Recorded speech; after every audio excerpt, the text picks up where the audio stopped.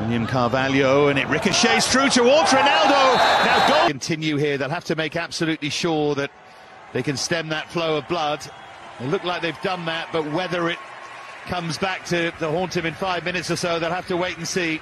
It's not just that, Dave. It's actually get a whack on the nose, your eyes start to swell as well. So the problem will be is whether he'll be able to kind of see, but that is clearly a painful injury in itself. But it's just whether, again, he has any swelling under the eyes, he won't be able to carry on.